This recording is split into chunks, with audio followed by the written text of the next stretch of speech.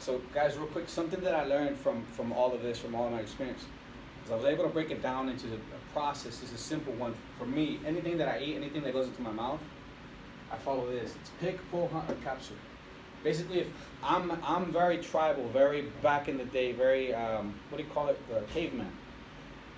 So if I go to the store and I cannot physically go into nature and pick it myself, pull it, like pick from trees or pull from vegetables, you know, shrubs.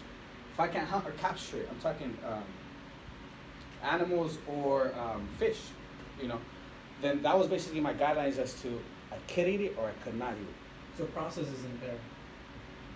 If you follow that, process will not fall into that category at all. You cannot get, if you follow this, it won't fit into processed food.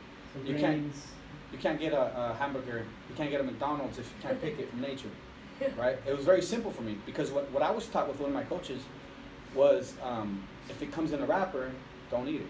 It's processed, it's touched. People, the corporations or the companies add flavor to sell the food, not for your benefit necessarily.